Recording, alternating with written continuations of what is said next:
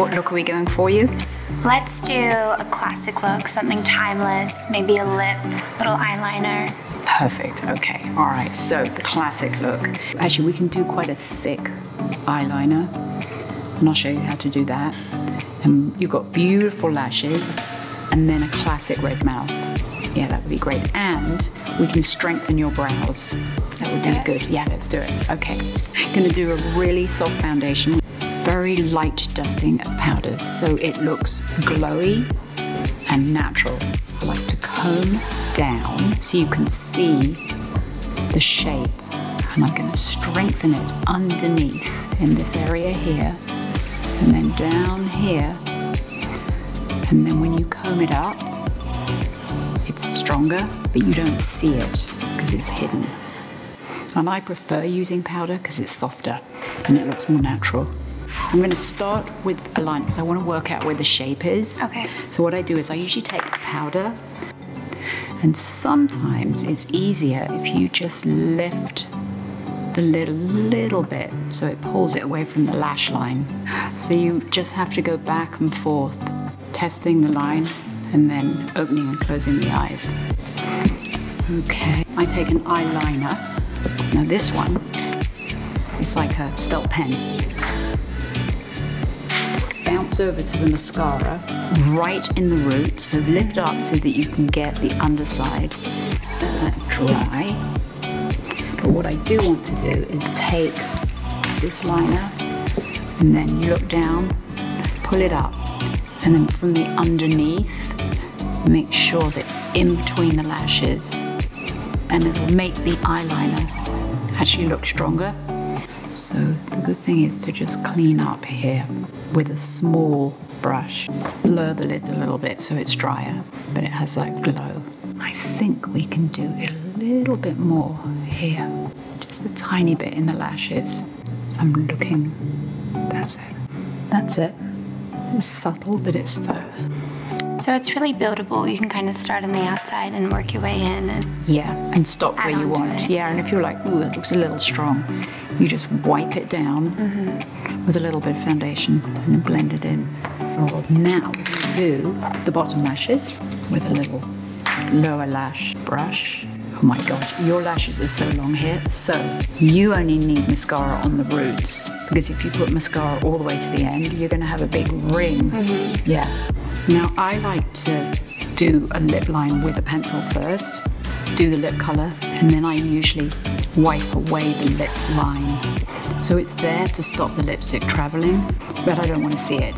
So I like to do that. Then take a lip brush, paint it in. That's it. And then you can add a finger like this, just in the middle. You can pop a bit more color.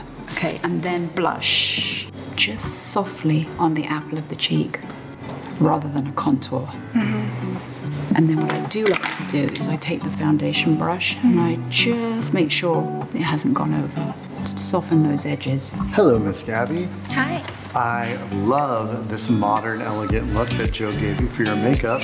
Do you have thoughts on hair? Well, I'm thinking let's do a bun and maybe play around with some hairpins or flowers. Okay, that'd be nice. So you want something very elegant. Yeah. We're going to add some blowout balm and give it a little bit more shine and some grit for when we pin it. Spread it through the hair. Try to get it spread through evenly. Then I'm gonna go ahead and brush it through. And while I'm brushing it through, let's find your natural part so we're not fighting it. So now I'm going to just pin a little bit out of the way, literally just set that to the side. And I'm just gonna smooth this a little bit with the blowout balm in it. So I don't want too many pieces sticking out from our cute little bun that we're gonna have going on back here.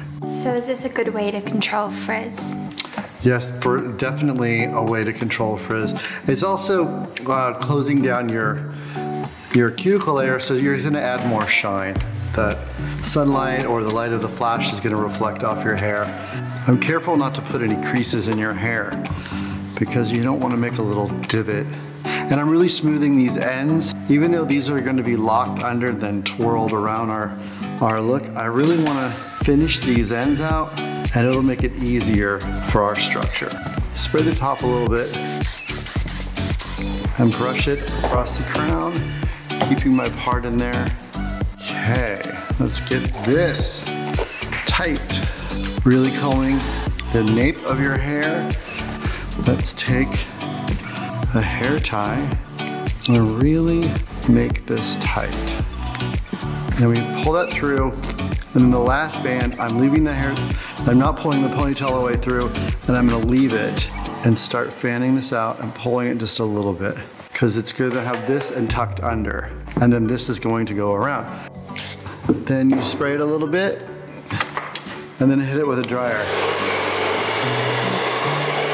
Just to lock that in. And we're gonna take this excess hair and start forming it around our ponytail.